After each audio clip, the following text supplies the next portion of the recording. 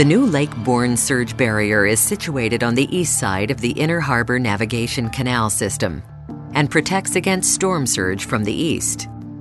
When a storm approaches, the operator first goes to the Bayou Bienvenue location.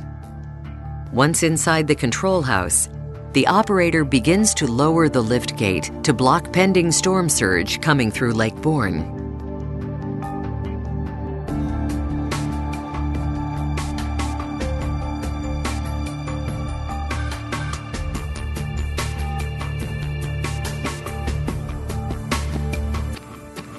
The operator then goes to the control house on the north bank of the Gulf Intracoastal Waterway.